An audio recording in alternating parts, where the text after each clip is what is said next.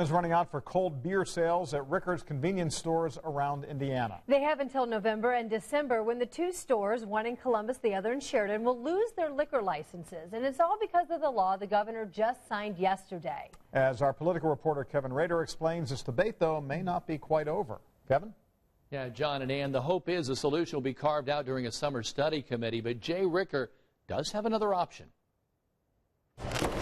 When it comes to cold beer sales, Rickers has to think outside the box, or in this case, outside the case.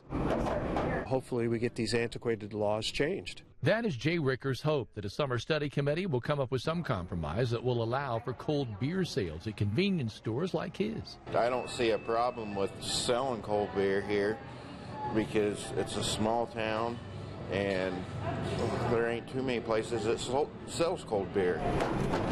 It's not like they're sitting around, hanging out, and creating ruckus or anybody's drinking, in public. They're just getting it and they're taking it home. And if that's what they want to do, then why can't they do that?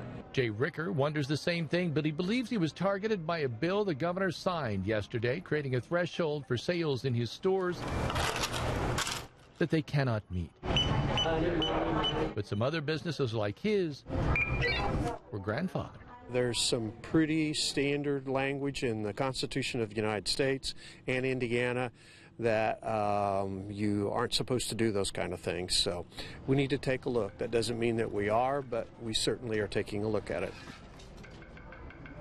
So a legal challenge is not his first option, but it still is an option if the state's antiquated liquor laws are not addressed. Well, maybe we'll come up with something over the summer and they'll deal with it next year. A lot of Hoosiers are watching this. All right. Thank you, Kevin.